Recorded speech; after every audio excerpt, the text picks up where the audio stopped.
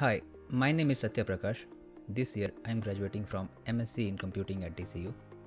I am currently doing my internship at Kansas State as an algorithm analyst.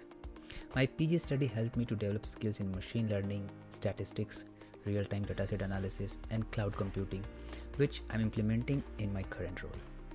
I also got a chance to be a part of student union, which helped me to develop the leadership skills, and I enjoyed it throughout the year. As we know, the pandemic, that is COVID-19, has hit so many organizations, and that has resulted to move everything online. DCU also moved to blended learning that helped in getting us industry ready for meetings and other updates. So, if you are considering a master's at DCU, it will give you 360-degree development and also industry demanding skills. All the best. Thank you.